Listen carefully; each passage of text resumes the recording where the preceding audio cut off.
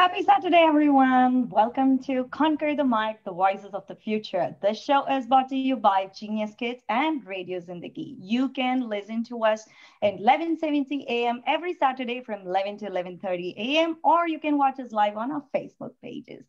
If your child is anywhere from 2 years old till the high school, then this show is the right show for your child if he would like to share his thoughts about the critical topics that we are going to give them.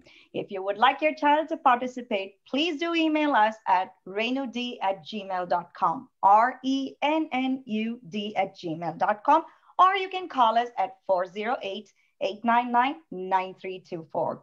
Listeners, this episode is going to be very interesting. The topics are very critical today, and I have lovely participants here, and I can't wait to hear their thoughts because this is very, very important at this time frame. I personally believe so. Before we jump into the show, we're going to say a big hi from our team. I would like to first introduce Miss Ira. Hi, Miss Ira. Hello, ladies. Hello, kids. Hey, hi, children. And hello, listeners and viewers. Excited to be here again. We are live on the Radio Zindagi Facebook page. So if you're listening on radio, you must go there and view this entire interesting show where we get a peek inside these little kids' thought process and how they think in their minds. Great to be That's here. lovely, Miss Ira. I agree with you. All right. And I'm very happy to host with Miss Anita today. Hi, Miss Anita. Thank you so much, Ms. Shiva. Thank you, Ms. Ira, for always having us. So excited to be here and all the best, kids. Remember, it's most important to just talk your mind, right? Talk loudly, clearly, and we're all here to just encourage you and have lots of fun together, okay? All the best, kiddos. Thank you, Ms. Shiva. Awesome. Before we jump into the show, my friends, I'm going to quickly run through the house rules, okay?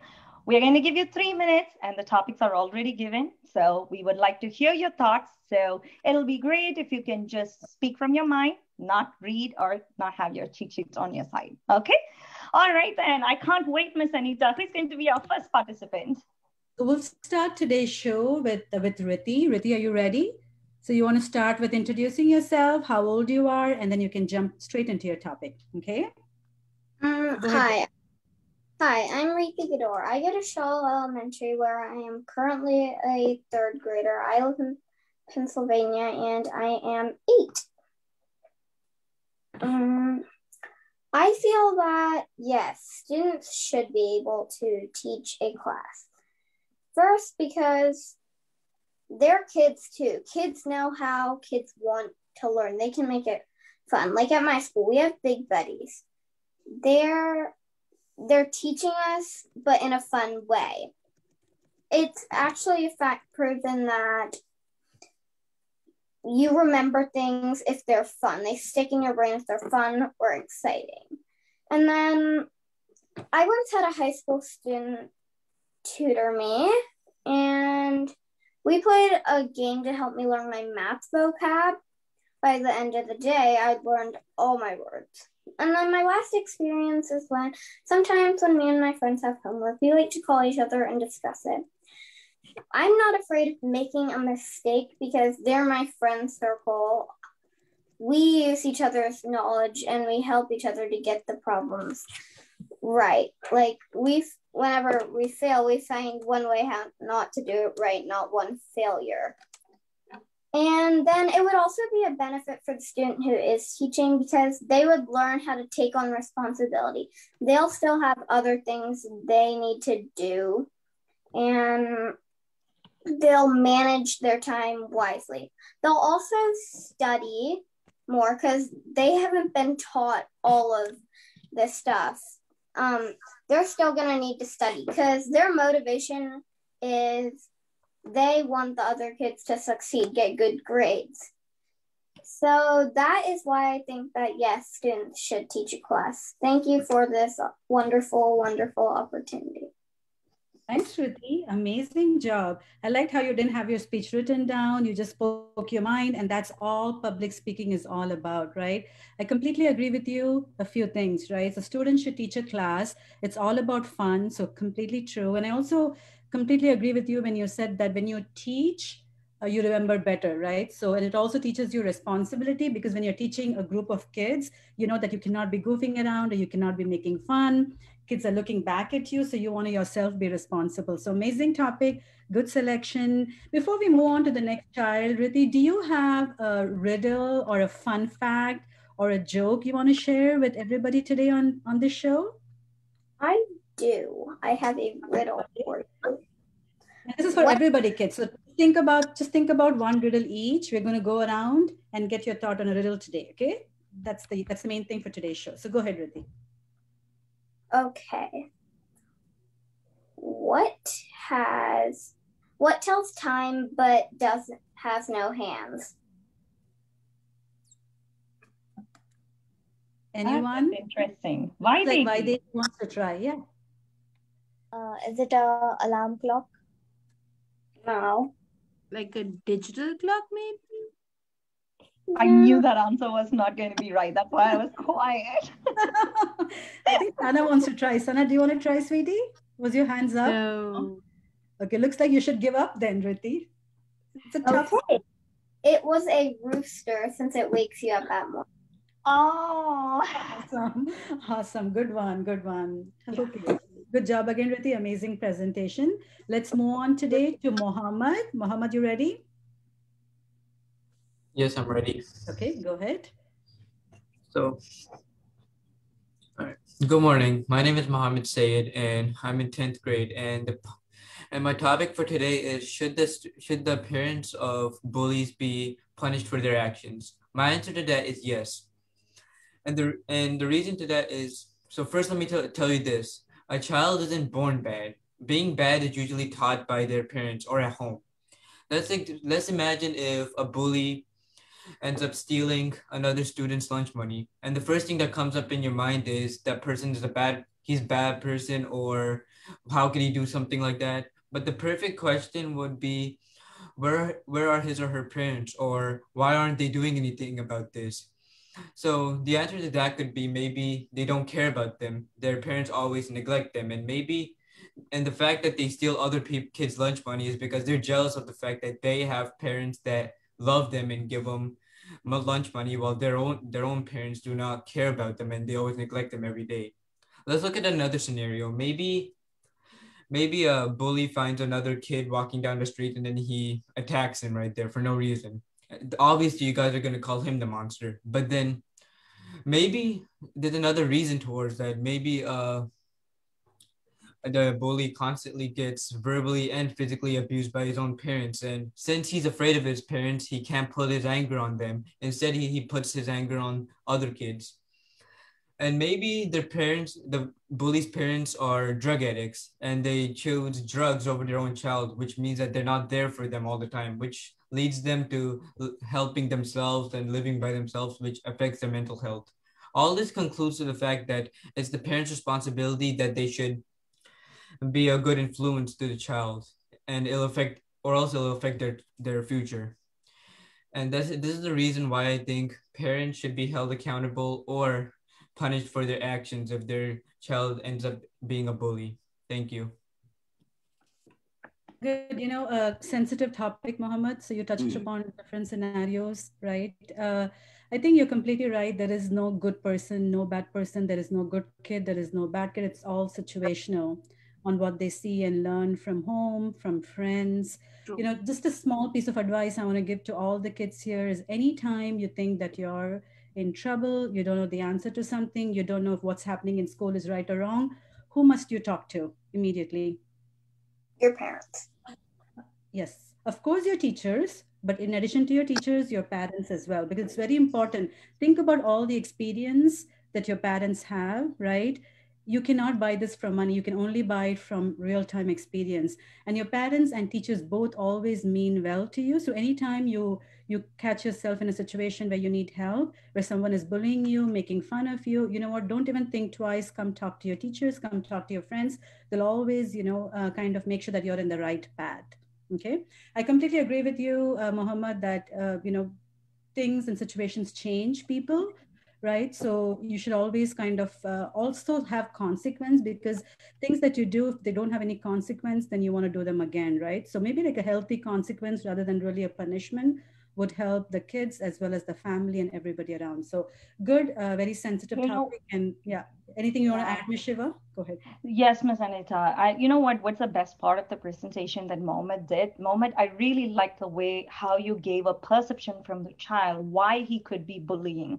That's the most important thing, because often it gets missed out and only the child who gets bullied is being paid so much attention to, but not the child. Why? That's the root cause that has to be, I personally feel that has to be looked into so much deeper. And I'm glad that young leaders like you guys are bringing these things out. I'm very happy to hear that from you, Mohammed. And listeners, please, if this is the kind of future leaders that we are going to have, so give the opportunity to your child to have them participate in the show and share their thoughts on these kind of critical topics that we are going to give them. If you would like to learn about our program, or if you would like to learn about our show, please do call us at 408-899-9324 or email us at rennud@gmail.com. We do have 30 plus locations in the Bay Area, and we do offer programs from 0 years old till the high school. So please feel free to reach us if you would like to learn more about us. All right.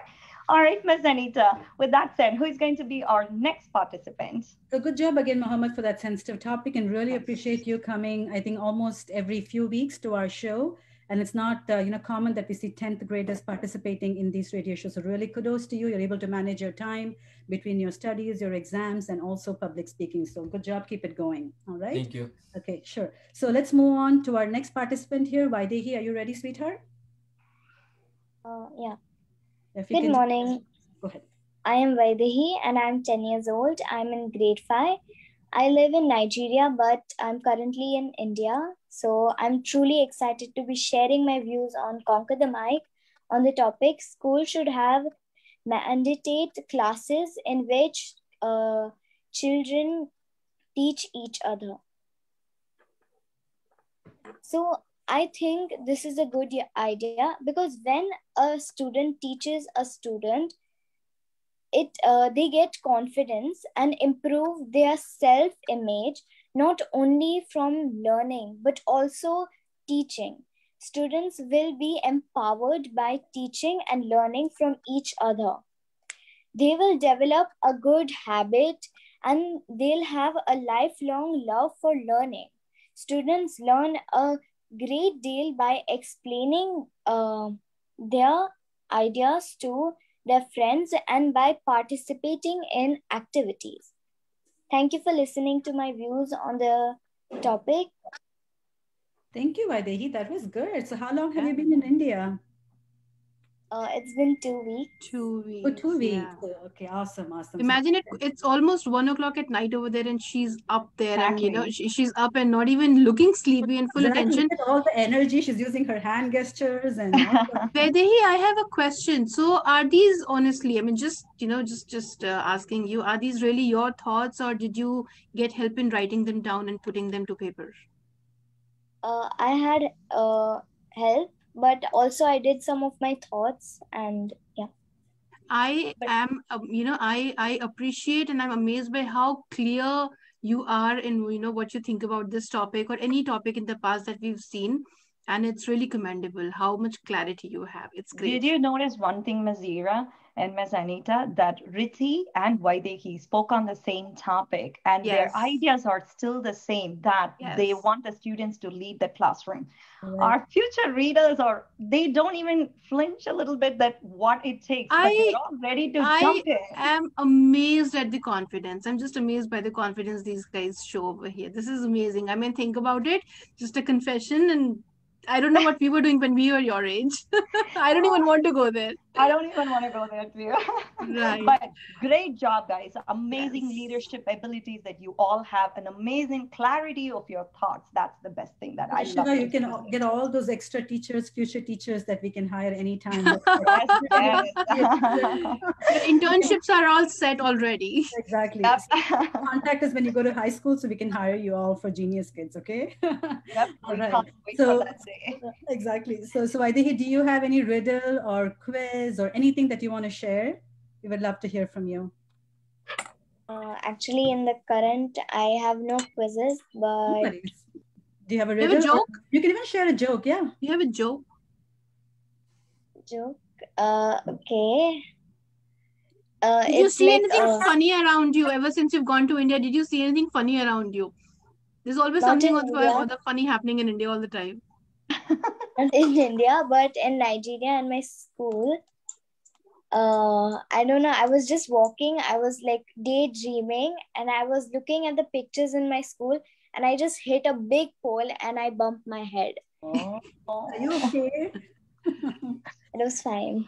So, okay, kids, I have a riddle for you. Okay, Okay. so same rules. Raise your hands when you know the answer to it. Okay, what do you fill with empty hands? I repeat, what do you fill with empty hands? Is that a It's tough like one? Nazira and I don't even have a wrong answer right now. Forget about the right. I don't even have a wrong answer to tell you. Anyone wants to guess? Any guesses today? Hearts. Vaidehi? Yes, Vaidehi. Gloves. Yes, good job. I'm Awesome. what the, you know what? Bye. That was a tough one, and you guessed She's it. such a show off. Oh my god. She You just know what, Vaidehi, you made me feel so bad. I couldn't even, like Miss Ira said, I couldn't even think of an answer. I don't even want to be here. Awesome job, Vaidehi. Mohammed, we missed to ask you. Mohammed, we missed to ask you. Do you have anything that you want to share with our team today? Any jokes or any riddles? Anything is fine. Well, I'm not good at Okay, no worries. giving out riddles. You don't have to. You were good in your presentation, so Yeah. that's good. Thank you. Man in action. Yep, no I worries. found something to ask, but I'm pretty sure I'll be beaten already. Go ahead, Nasira. Go ahead. How many months have 28 days? No, I'm not asking you. No, whether he is disqualified, she said, I'm not even asking you. Sana, Easy for you, Sana, Vaidehi. you have the answer? 1 month. See, now Oh. Miss Ira is No. very happy. That's wrong. Of course I'm happy. Okay, anybody else? Whether he, do you want to try again? All 12 months. Ye dekho. Yay! I told you. That's why I don't want to ask you only any answers. Yes, all months have 28 days and then some have extra. Yes, that was right. Good job, That's- Nasira. All right. All right, let's move on to our final participant in today's show, and that is Sana. Sana, you ready? Yes. Go ahead, sweetheart. Hello, my name is Sana Sayed, and here is my speech. My topic was, should classes where students teach students be mandated by teachers or adults? My answer to this is yes, and that is because when kids can't always tell right from wrong, and if they're teaching other kids something that is not right, there is no one there to correct them. Also, it is not very safe. Not all kids are the same. However, for example, if someone is playing with scissors and no one tells them to put it down, it may result in injury. And most likely, if there is no adult in the room, there is no one to tell the student to put the scissors down. Lastly, it puts too much pressure on the student teaching the students because they feel the pressure on not getting anything wrong because there is no one there to correct them if they do. All in all, here were 3 reasons on why classes where students teach students should be mandated by adults. Thank you for listening to my presentation. Awesome, Great. Sana. So Good point. Sana is still supporting the thought that kids should be taught by kids, but in the supervision of adults, right? Yeah. So that's a fair balance. So students get to teach at the same time. If you guys go wrong, there's someone in the classroom to correct you. I think awesome ideas. You want to add anything, Ms. Ira or Ms. Shiva? Again, good points. It's great how you get to see on both the sides that, one, there were 2 participants here who were supporting that motion. And then these points that Sana came up with, that how much pressure it puts, that you have to finish your studies, you have to teach other students also. And then, again, teachers know right from wrong, and the older students who are teaching or somebody else teaching, they may not even know what's right or wrong. So again, great points, Sana. Awesome. You know what, Sana, what I like the most is there's always something for us to learn. Yes. Because more than you taking in charge, yes, it's very important for all of us to take in charge, step up and take the leadership. But there is always something that we could learn. And you highlighted that so detailedly in your presentation with examples. That's the best part of it. Because students can learn from teachers and teachers can learn from students. And you said that the balance is very much needed. True. Great. I mean, great thoughts, guys. Great thoughts, kiddos, and amazing way how you detailed the facts. Great job. Awesome. And I'm sure this is not your first presentation, right, Sana? You have been here a few times. Yeah, I took the classes too in the summer. Yeah. All right. So we have a quick minute before we can wrap up here. So Sana, do you want to share a joke or ask a riddle to your classmates here? I can't tell if this is a riddle or a joke, but That's okay. how does a tree get on the internet? How does a what get on the internet? A tree. How does a tree get on the internet? Internet. Okay. See, again, no, Wow. not even a wrong answer. Vaidehi, do you know this one? Oh, she knows this one She too. knows even for this one. Okay. I think they log in. Yeah. You know what? wow. I have an idea. We should have a face-off between Vaidehi and Yash. Remember, both of them know all the answers. We should do that. Exactly. Awesome, Vaidehi. Awesome. Miss Anita, I have an idea. Why don't we go to our kids and ask what is their favorite topic that they would like to share their thoughts on? Maybe that would be a very interesting one to hear. All right, Vaidehi, if I give you a chance, what topic would you like to share with us? I don't know. Okay. All right. Think about it. Maybe the next time when we all catch up, that will be the best topic for us to discuss. Until then, this is our team, Genius Kids and Radio Zindagi team, signing off from all of you today. Next week is going to be another fun episode with our kids from 2 years old to 6 years old. Say until then, take care and see you next week. Thank you, Bye-bye. kids. Thank you, Ms. Ira. Bye. Wonderful Thank you very Bye. much for to the kids also for being here, and thank you to the parents who make it possible on a Saturday morning.